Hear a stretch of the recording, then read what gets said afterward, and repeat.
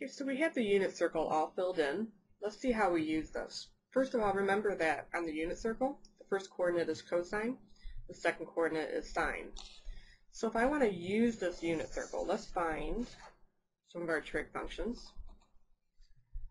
So let's say that I want to find maybe the sine of pi.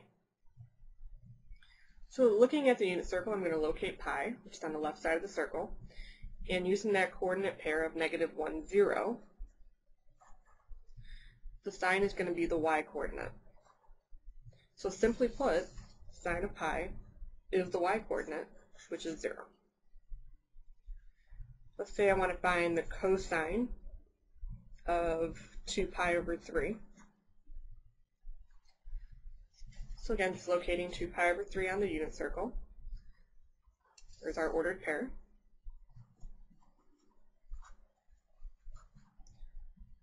Cosine is going to be the x-coordinate.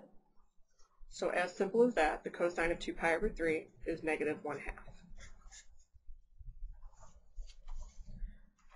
Let's say I want the tangent of 270 degrees.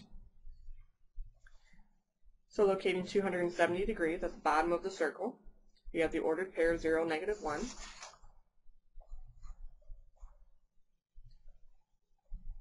Okay, tangent is sine over cosine, so negative 1 over 0, or undefined.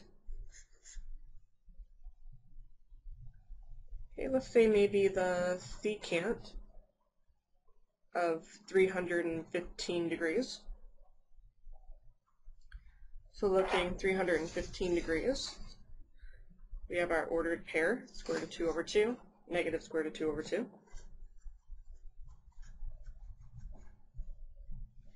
Okay, secant is the reciprocal of cosine. Cosine is square root of 2 over 2, so secant is going to be the reciprocal of that. And then rationalizing.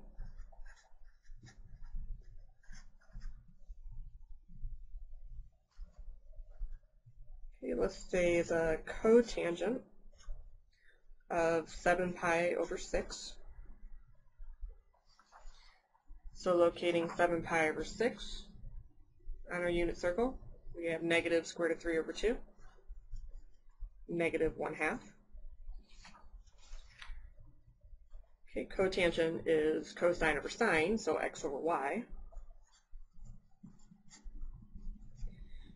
So this becomes positive. Because we're dividing top and bottom by 2, the 2's would just cancel, leaving us with positive square root of 3.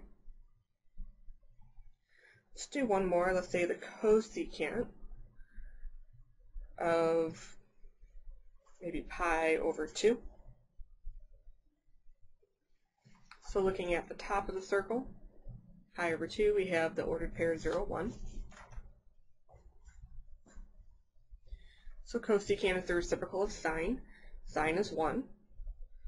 So the reciprocal of 1 is 1.